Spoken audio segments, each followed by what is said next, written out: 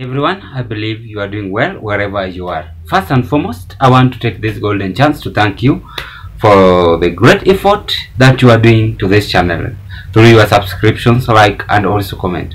If this might be your first time watching me at Zan Kenya TV YouTube channel, kindly take a 1 second and click the subscriptions button and subscribe to our YouTube platform. Watch our videos, like, share, and give us your opinion at the comment section below.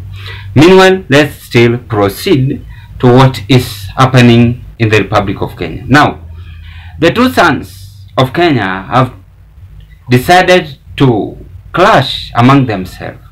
That is my beloved brothers, Mutahi and MIGUNA. As we know, they are all doctors with grades, all PhDs. But we know that MIGUNA was once a friend to President William Samoei Ruto, and he was against Uhuru Muigai Kenyatta. But Mutahi was a close associate friend to the ex-president Uhuru Muigai Kenyatta. What is happening here, ladies and gentlemen, is that these people have disclosed each other. They have clashed to each other when William Samoei Ruto said that the judiciary is corrupted. And now we are seeing Mutahi was trying to defend William Samoei Ruto about the corrupt judiciary, following the president's remark during what he said about the housing levy. After that, with immediate effect, MIGUNA reacted and threw a bombshell to Mutahi. This is how these people were going against each other, ladies and gentlemen. Dr. MIGUNA, Mr. at Mutahi, you aren't qualified to advise anyone about corruption. You are rotten to the core. You stole public money through the NIS or NYS scandal, but you haven't been published for it. You internationally burnt down your house a few years ago and stole insurance money. Mutahi replied, "Dear Ruto, you are dead right. The judiciary is corrupt to the core, and from the core, Kirauti Murungi fired 30 judges in 2003 for corruption. As the executive, you must drain this swamp. Do it for the people, despite the people. One man with God is majority. Drain the swamp." He concluded that way. Why do you think these people are now creating differences among themselves? Number one, MIGUNA, as I know, is a man who always says the truth. And as you know, Africans, they don't love the truth. When you say the truth, you are being plotted either to be killed, or to be arrested, or to be destroyed, or to be assassinated, and the rest I don't want to mention. But this clash is emerging immediately when Ruto said that judiciary is corrupted. And I think I did the analysis when he made an attack at the judicial court. And I said very well that one, President himself knows that judges are the most corrupted people in the Republic of Kenya.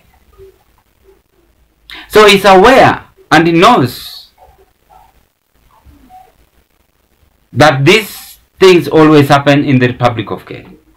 And as you know, as you can see, Mutahi is telling him clearly that you are dead right.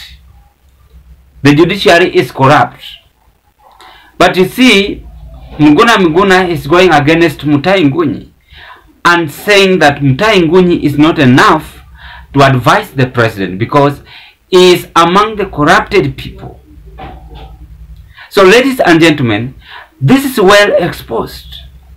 According to just writing I've displayed on our screen today.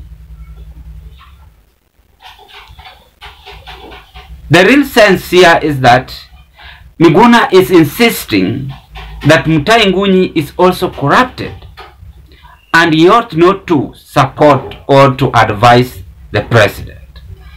As the president is going against the judiciary,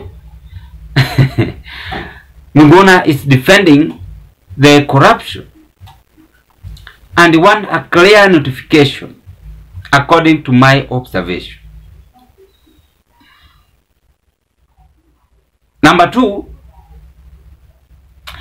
Mutahi and MIGUNA are now enemy, because as you have seen, there is exchange of words. It means that MIGUNA's bombshell was bitter, true, and Mutahi was not expecting this. Then lastly, according to my opinion, ladies and gentlemen, MIGUNA is exposing everyone, all the corrupted people in the Republic of Kenya, that they are not qualified to advise the president. And that is what happens in this government, or in this our country. Those who are so-called cartels, in bracket, are the ones who are allowed to have voices. But those who are innocent, those who always speak the truth, they are being thrown outside, left coldness, because they don't deserve that. The cartels are the one who surrounds the judiciary. The cartels are the ones who surround the head of state. Then we are going back to the drawing board and asking ourselves, for how long will we expect development? So that is what MIGUNA is saying, according to that writing I've just displayed. There was also a clip. It was saying that Ruto have done nothing. But because of time, I can't display it here. I will create time and bring it if I will finally get it. But there is that clip. So ladies and gentlemen, these are the challenges we are getting in the Republic of Kenya, and making this Kenya Kwanza government or any government administration not to complete their development effectively. I think I've done enough on this today's analysis, and that is what I had to share with you again at this point.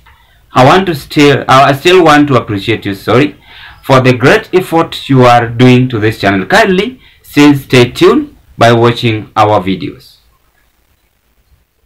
Subscribe if you've never subscribed, and also give us your opinion at the comment section below. Stay tuned as Zion Kenya TV YouTube channel. We always try to bring you what happens across the country and also across the world.